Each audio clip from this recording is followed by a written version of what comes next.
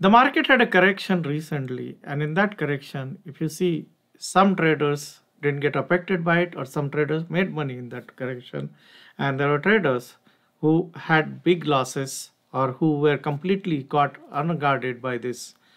Now, if you're one of the second kind of a trader, there's a lot of learning which happens during this kind of corrections. When I was a trader starting out many years ago, first couple of years I had no clue what was happening, and I was not in control of my trading, and a correction like this would lead me to have a big drawdown, while in this correction I have had very good money I made in this particular correction. And the reason being that I understand now how market corrects, or why they corrects, or like how the dynamics uh, are going to be of a correction.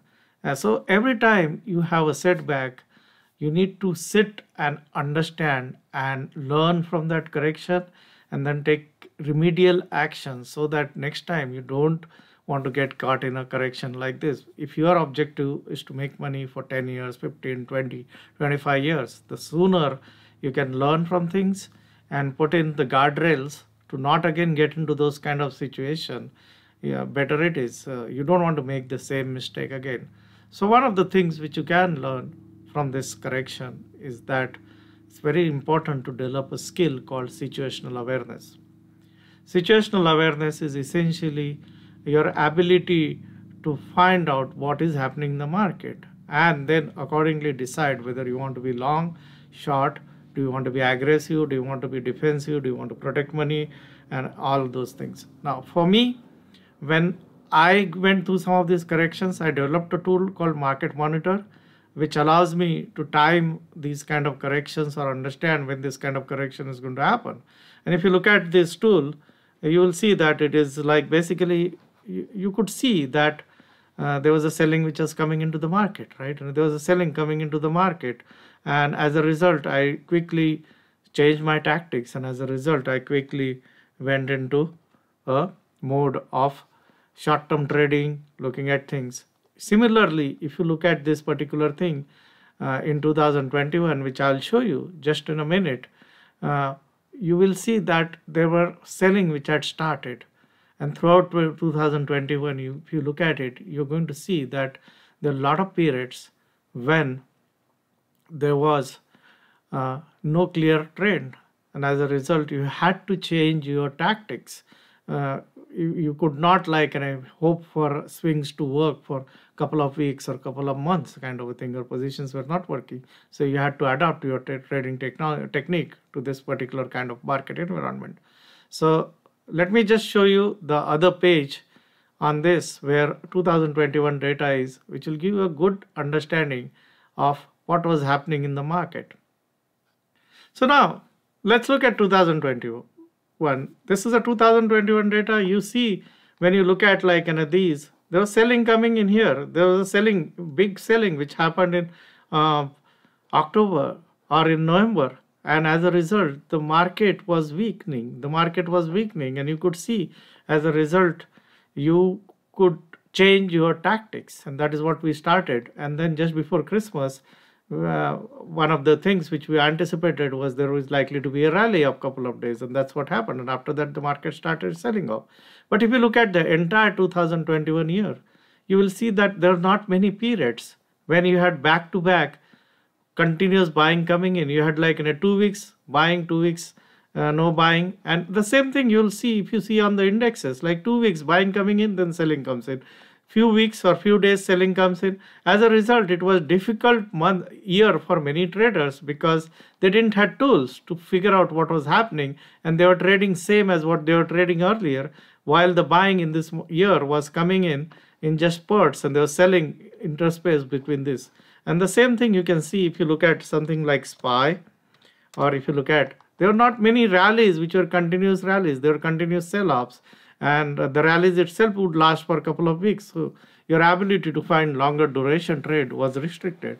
And that's why you will see that traders who made money last year were more hit and run, tactical, holding positions for a shorter period of time kind of a thing. Okay. So that's one thing which you need to understand, which is a skill called situational awareness. And different people have different situational awareness model. These kind of models allow them to sit out certain periods or be aggressive in certain periods, or to anticipate turns in market and accordingly decide what kind of setup they are going to prioritize, right? In the last 2 weeks or 3 weeks since the beginning of the year, if you are trading a short setup, it was very easy to trade because you're on the right side of the market. So I was trading short or I was trading intraday and they were working, right? And as you see today, there's a reversal which has happened in the market. So the market is different, right? And basically, and different kind of setups will work. So you have to change the tactics accordingly. So learn to have situational awareness. Situational awareness will help you in calibrating your performance. It will help you in reducing your drawdowns, and it will help you in terms of tactically changing your emphasis on setup. The second thing which you can learn from a correction like this, especially for those of you who had big drawdowns, is you need to look at your trading style and your holding periods and take a call on going forward. Do I want to be trading the same way? Do I want to make changes to my trading style, right? And I used to earlier look for longer term, longer duration moves. Having sat through some of these corrections and giving up a lot of money, I changed my style to more swing trading kind of a thing, looking for 3 to 5 days kind of swings. And this is one of the decisions. Once you make that decision based on your understanding of the market, understanding of your own personality, can help you in the longer run avoiding drawdowns. The other thing which you have to understand is your trading time frame, because if you are trading really ultra long term, it doesn't matter. But if you are trading, say, a month duration kind of a thing, and you're still holding this correction, then you'll have a lot of problems. So trading time frame, it is always good whenever you have a drawdown to think through these issues and refocus and change some of these things and then come out with a plan. The next thing, a lot of people, I talk to a lot of traders and investors, and a lot of people are into growth investing, and they were the people who suffered big losses because they were in some of the stocks which are big growth stocks, like if you see UPST or many of the, I'm just taking UPST as an example, and this stock is down 79% or 80%. Now, this is very common in growth stocks. Now, if you're one of these growth investor, and many people started trading only in last 1 year or 2 years, or they don't have enough experience, this particular cycle must have taught you something about growth stocks, and take that into consideration in deciding how you're going to trade growth stocks. Because whenever you're trading growth stocks and whenever there is a market correction, it's going to be brutal. Most of the growth stocks are down 50, 40, 50, 60, 70%, right? And this could have been avoided if you have a better understanding of how growth stocks work during corrections. And then proactively, you can take measures to avoid those kind of situation in the next bullish phase, whenever the next bullish market starts, right? So learn from what has happened and then change your tactics, because if you want to be staying in this game long term, same thing is going to repeat. After some year, again, you are going to have a correction in which same thing is happening. So develop your notes, take down good notes, and make understanding of this correction as a foundation for building your trading to a next level of profitability where you can avoid periods like this. Try and think of developing your own tools for market direction, like I have Market Monitor. I have tools for developing, or other people like have different tools. You have so many traders today on Twitter who have different tools, right, to do this. So try and understand their tools, incorporate that, some of that into your trading, and get ready so that next time if the same thing happens, you don't get caught.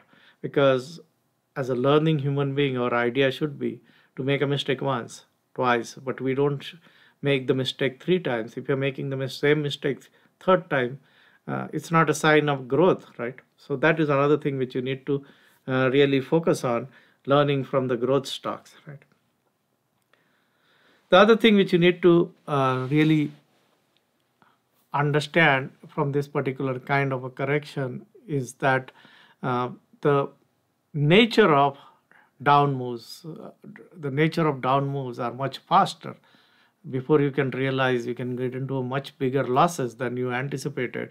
So your ability to quickly get out of positions is important, and if you don't have that, then what happens is many people might have closed their position today because they couldn't hold on to their losses, and then the market turned. So think about all these issues. Every correction I have like and studied, and I made better decisions after that corrections. Everything is a learning experience. Again, if you get into a big bull market, you have to learn from it, incorporate that learning, and become a better trader. So this is a very good opportunity for many of you who have big drawdowns to relook at every element of your thinking, every element of your trading, build tools which will not get you into the same situation. And if you can do that, you will find that trading becomes easier and much more predictable, and you can do this profitably with less drawdowns.